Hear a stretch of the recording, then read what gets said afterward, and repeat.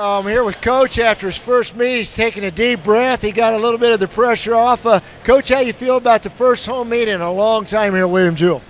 Pretty good. I was hoping that our women were going to swim a little bit better, but for our men to come away with a win against Truman State University is an outstanding feat for a program that's not even officially 2 years old yet. You bet. Now, also a conference school. We were talking about it. We had Darlene up there, and we were visiting a little bit about the conference, and this is a conference school. It does play big when it comes to recruiting, like we talked about earlier. Oh, absolutely.